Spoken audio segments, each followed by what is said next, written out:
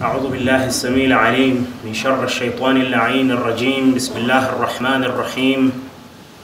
الحمد لله الذي لا يبلغ مدحته القائلون ولا يحصي نعماءه العادون، والصلاة والسلام على البشير والنذير وسراج المنير أبي القاسم محمد وعلى آله الطيبين الطاهرين وأصحابه الغر الميامين. Respected brothers and sisters, Assalamu alaikum wa rahmatullahi wa barakatuh. In this short span of time, inshallah, I never thought I was going to speak for 10 minutes or so. I thought I was going to speak for 25 minutes. So what I'll do is that I'm going to just summarize it and explain what I'm talking about. And then hopefully if I don't finish, I'll speak another time. And then inshallah, conclude it. The topic of discussion for today is about the adherence or the importance of adhering to the Holy Quran. Why is it so important for us to adhere to the Holy Quran? It is of great importance. Scripture, books of each and every single religion is the what? Is the centerpiece or is the root of that religion. Without that scripture of that particular religion, there is no religion. The religion itself deduces laws, deduces understanding, deduces doctrine from the scripture itself. Meaning, for an example, when we are talking about the religion of Islam, it has to take each and every single thing from the Holy Quran. Christianity takes from the New Testament and the Old Testament. Judaism takes from the Old Testament. Hinduism takes from the Vedas. Different types of religion takes from scriptures. But now, why is it so important, or what makes the Holy Quran to be different to other scriptures? What makes the Quran so special? The Holy Quran is special because of 4 characteristics. Of course, there are many other characteristics of the Holy Quran, but for me, I'm just going to focus on these 4. And these 4 characteristics of the Holy Quran do what? Explain why it is important for us to adhere to the Holy Quran. Number one, the Holy Quran has the characteristic and the nature of rationality, the characteristic of intelligence, the characteristic of reasoning and intellectualism. That is the Holy Quran, number 1. Number 2, it is the miraculous nature of the Holy Quran. The miraculous nature of the Holy Quran. Number 3, it is the timeless nature of the Holy Quran.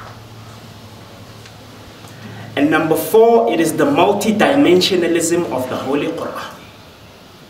But number 1, let us start with the rationality or the reasoning of the Holy Quran. When we say that the Holy Quran is a rational scripture, what do we mean?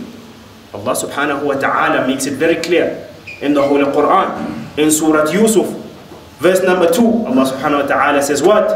Inna anzalnahu Qur'anan Arabiyan la'allakum ta'aqilun. Surely we have revealed the Holy Quran in a clear and a manifest manner. Why? So that you must ponder. لَعَلَّكُمْ تَعَقِلُونَ. So that you must use your rationality. Allah subhanahu wa ta'ala says in Surah Al-Zukhruf, verse number 3, Allah says what? Inna, He repeats it, جَعَلْنَاهُ قُرْآنًا عَرَبِيًّا لَعَلَّكُمْ تَعْقِلُونَ. So that you must ponder. The Holy Quran is not a Mampara scripture like all other scriptures. Quran is a scripture of intellectualism. Because Allah knows that what? The intellect is the nature of a human being. This is what makes us different to the animals and other creatures. That is number 1. That is why, for an example, when you go to other verses of the Holy Quran, Allah says what? In Surah As-Sad, verse number 29, Allah says what? Kitabun anzalnahu mubarakun liyadabbaru ayatih. Allah says, the Quran that we have revealed to you is a blessed scripture. But for what? لِيَدَّبَّرُوا آيَاتِ, so that you must ponder on its verses. Must ponder on the Holy Quran. In some religions and in some scriptures, they don't encourage you to ponder on their scriptures. In fact, when you ponder on the scriptures, immediately you're in trouble.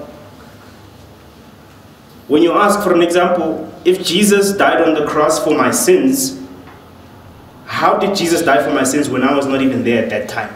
They say, no, don't ask such questions. Quran does not say that. Islam does not teach us that. Islam says question. Islam says reason. Islam says ponder. But in some religions, they tell you, no, if you want to understand the word of God, you must give yourself to Jesus, and then you will acquire salvation. No, that's not Islam. Islam does not work like that. Islam is a religion of rationality. And that is why I researched in the Holy Quran, and I found in 4 places of the Holy Quran, 4 places, where Allah subhanahu wa ta'ala says, قُلْ هَاتُوا بُرْهَانَكُمْ إِن كُنْتُمْ صَادِقِينَ, in 4 places of the Holy Quran. Bring your proof if you are of the truthful. Bring your proof if you are of the truth. In 4 places of the Quran. Allah constantly tells us that if you want to understand Islam, if you want to understand life, if you want to understand anything, you have to bring proof for it. You can't just say that, no, this is what Islam says, this is what religion says. No, you have to produce proof, Habibi. Where's your proof? For whatever that you practice, for whatever that you believe, where's your proof for it? Islam is a religion of pondering. That's number 1.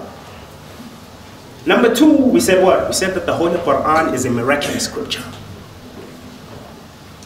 Before we go into the miracles of the Holy Quran, we first have to understand what is this word miraculous or miracle. Because many a times this word is taken out of context. Many a times. To the extent that you find that certain individuals say that they do miracles. They claim that they do miracles. And how do they do miracles? Well, they say, for an example, there is one guy who said he went to heaven and he took a photo in heaven, a selfie.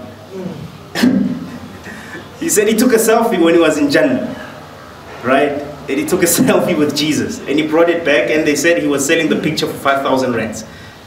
That's South Africa for you. And then there is another one who also, so I saw also the miracle, and I was like, okay, then that means it's an advertisement for Apple. He says he took a picture of a child in the spirit world. How? Because he used an iPad, and only when you look at the video, he instead of taking the picture, he goes to the display of the gallery, and then it shows the picture of the child. And then people say that, no, this person did a miracle. And many other such examples of people who claim that they do miracles. Or some guy puts his hand on another guy, on another congregant, and the guy starts dancing like Michael Jackson or MC Hammer or Babes Wooddoom, whatever. So, by merely doing that, and they say that, no, that's a miracle. That's not a miracle. What is the meaning of a miracle in Islam? When we say this is a miracle, what are we talking about? A miracle. And in fact, in some dictionary definitions, they explain a miracle to mean something that is astounding. Something that is, amazing. A phenomenon. Awesome. That is the meaning of a miracle, according to the English dictionary. But however, according to Islam, that's not the meaning of a miracle. A miracle, in Arabic, what they call mu'ajiza, comes from the word ajiz. Ajiz means what? Means inability.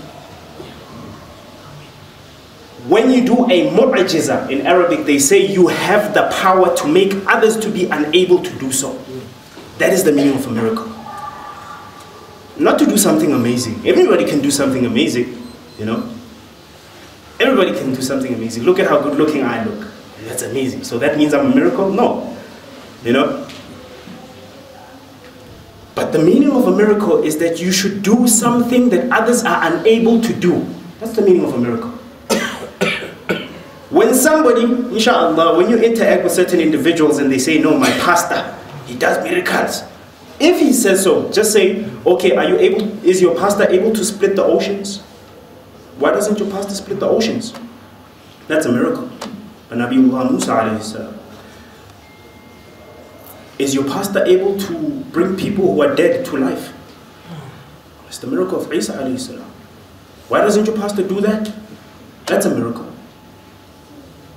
A miracle is doing something that others cannot do. And that is why the Holy Quran constantly does what? Says what? فَأْتُوا بِسُورَةٍ مِّن مِثْلِهِ إِن كُنْتُمْ صَادِقِينَ وَادْعُوا شُهَدَاءَكُم مِّن دُونِ اللَّهِ إِن كُنْتُمْ صَادِقِينَ.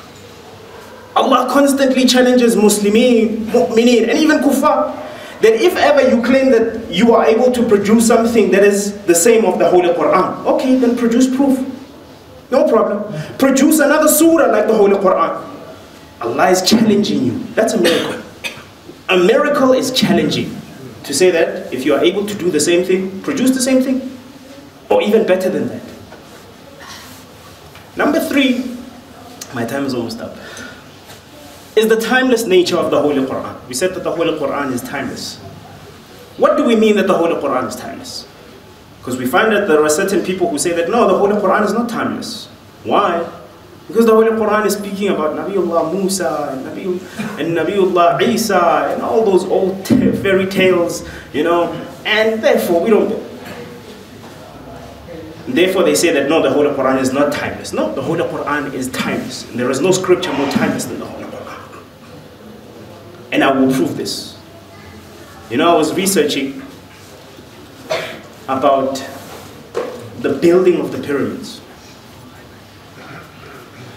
And many scholars were thinking that the pyramids are not mentioned in the Holy Quran. Apparently it is mentioned in the Holy Quran. I saw a very interesting verse of the Holy Quran where Fir'aun, Allah subhanahu wa ta'ala speaks about Fir'aun, that Fir'aun is telling Haman.